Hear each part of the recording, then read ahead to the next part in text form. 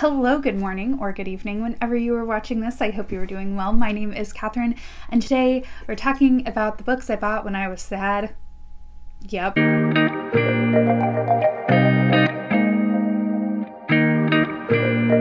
So I have a little bit of a problem. When I get sad, I go to the bookstore, and then I buy books.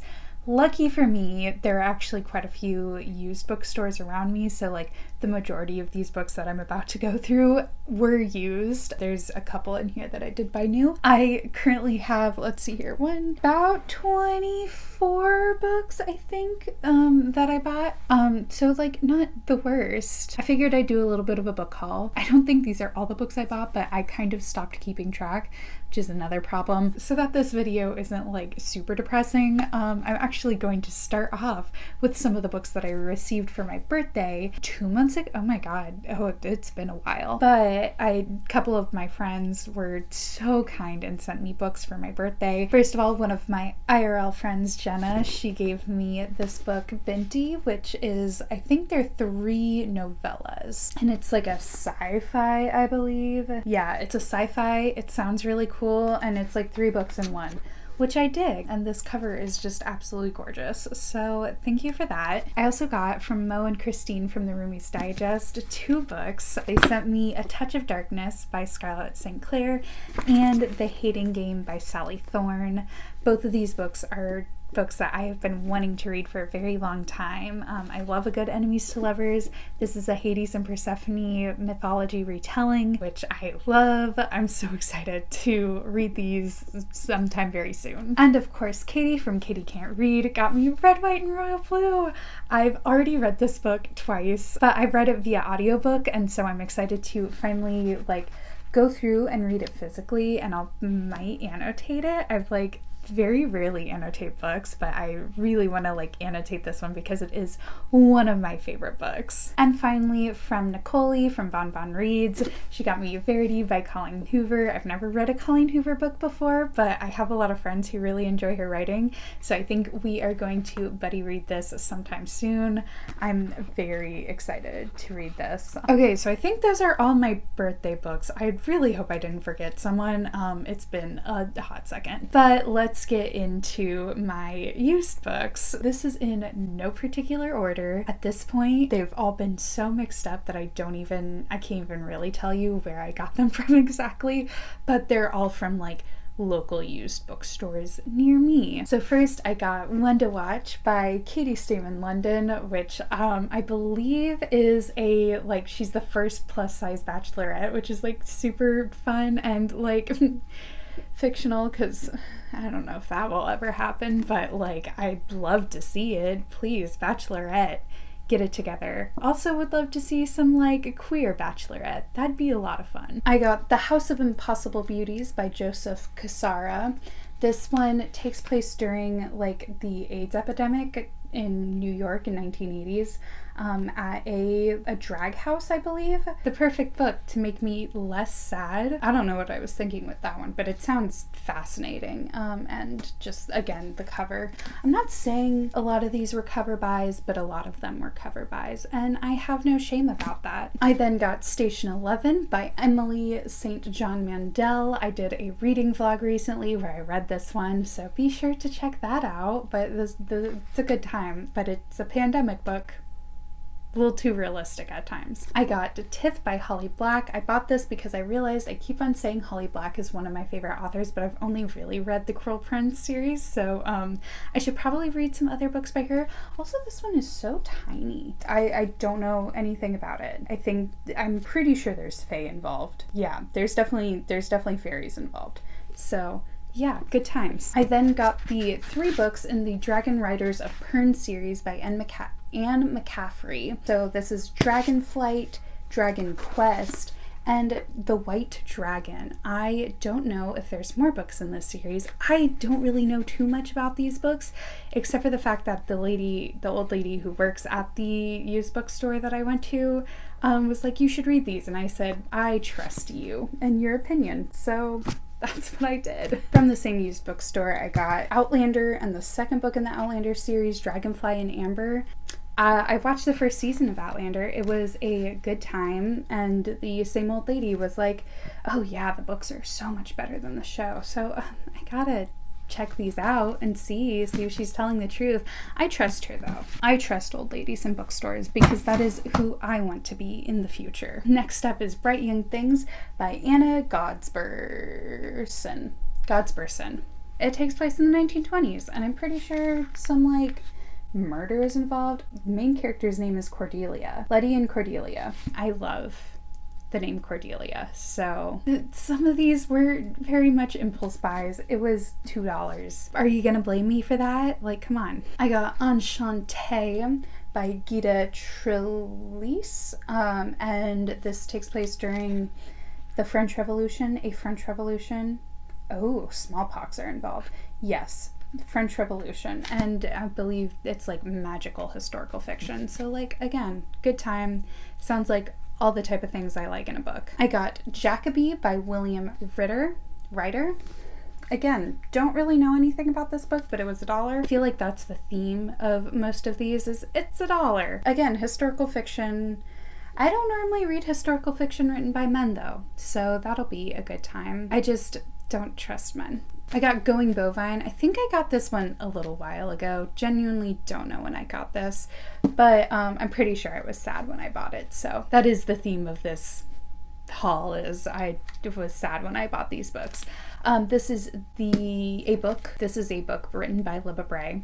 And I read it when I was in high school, and I believe it involves a talking gnome. I remember it being wild. Can't wait to reread this at some point. I got A Darker Shade of Magic by V.E. Schwab. I like V.E. Schwab's writing, and I've heard good things about this series. Actually, I've heard mixed things about this series, but I've heard good things also. I don't know. I always am like, oh, I've heard mixed things, and people are like, really? I feel like people really love this book. And I'm like, I hear some people don't like it. I hear some I'm gonna read it and form my own opinion. That's what's gonna happen with this book. Can't wait. Speaking of V.E. Schwab, I got Our Dark Duet and This Savage Song. This is the first one in the book. This Savage Song, Our Dark Duet. I've read these in the past and I loved them so much. It's so good. I might start crying if I think about these too much. Why do I get books that I know are gonna make me cry when I'm sad? Again, they were $1. Actually, these were $3. Whew. That's a steep price. I really like these covers. They also came out with new covers that I feel mixed things about. So when I saw these, I was like, ooh, I'm gonna get the original ones, because I still don't know how I feel about the new covers. I don't know. If you guys have seen the new covers, what are your opinions on that? I'm curious to know. I got Foundling by D.M. Cornish. Do I know what this is about? I'm assuming it's about a foundling. Yep, I still cannot tell you what this is about even after reading the back cover. So that's a fun time. I got Anxious People and Beartown by Frederick Bachman.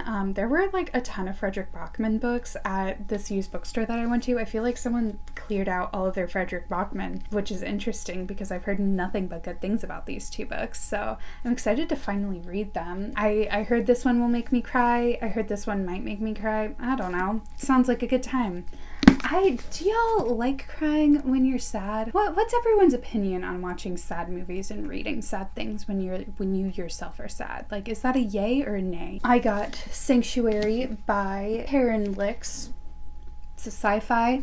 Don't know anything about it. All it says is, it is time, it has come, the harvest has begun. Terrifying. I got Mr. Poombra's 24-Hour Bookstore, a novel by Robin Sloan. Listen, all I read was 24-Hour Bookstore, and I thought that sounds like my ideal kind of place, because I can't tell you how many times I've finished a book at 1 a.m. and I'm like, I need the sequel right now. So a 24-hour bookstore sounds amazing. Finally, I got Starflight by Melissa Landers, another sci-fi. I think I bought these two sci-fis at the same time because I was like, I need to start reading more sci-fi because I always enjoy sci-fi when I do read it, but for some reason it's not the first thing that I pick up. I got 3 books by Sarah MacLean. I have Brazen and the Beast,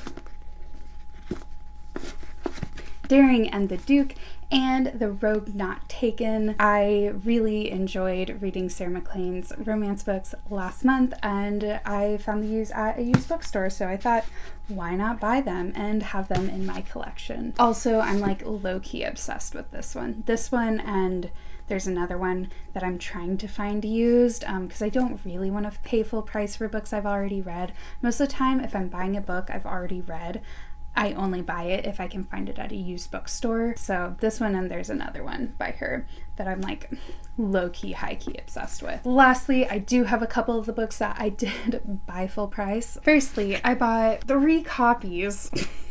I bought 3 copies of Rule of Wolves by Leigh Bardugo. This one, so they're all 3 different editions. I will say that. This is the Illumicrate edition. If anyone has the Illumicrate edition of King of Scars, I'm willing to buy it off of you.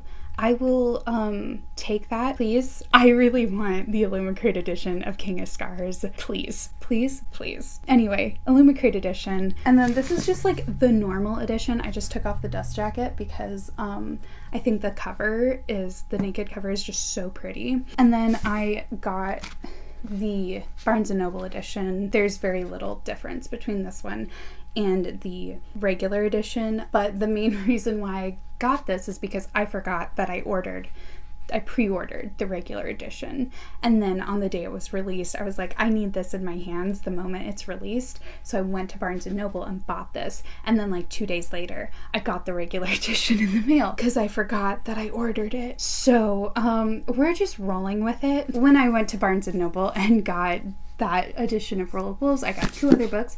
I got We Free the Stars by Hafsa Faizal. This is the sequel to We Hunt the Flames, a book that I just really loved. It's so beautifully written.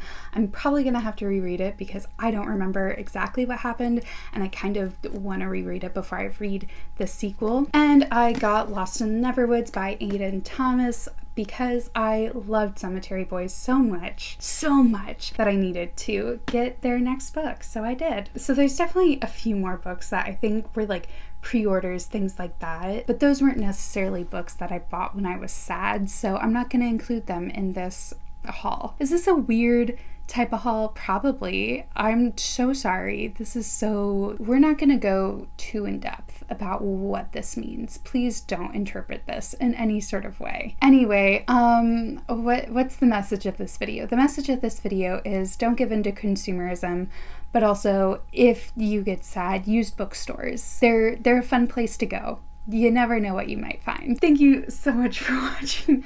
I don't know. Thank you for watching this video. If you liked it, be sure to give it a thumbs up. If you want to see more videos like this, be sure to hit subscribe. I hope you have a wonderful rest of your day, and until next time, bye!